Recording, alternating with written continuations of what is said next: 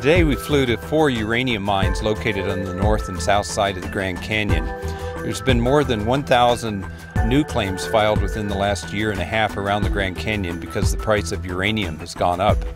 The first mine that we went to is one that was closed in the 1980s and is about to reopen. It's one that's heavily protested by the Havasupai people because it's on their traditional homeland and it's around Red Butte, which is a sacred mountain.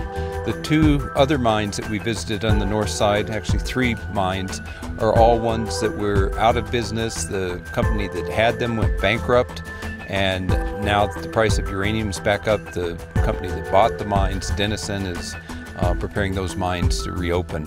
One of them has already started hauling ore. They had permits from 1988 that the Grand Canyon Trust and others have filed lawsuit against, that the Bureau of Land Management should not allow those mines to go forward.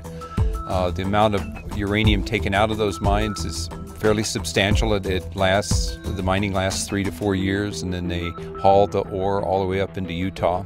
The ore that's coming out of the Grand Canyon mines are destined for Korea and for France, and the profits are headed to Canada. So it's not really a national security thing at all for our energy security. It's something where the 1872 mining law allows these companies to go in and take public lands and use them and basically risk contamination of the groundwater.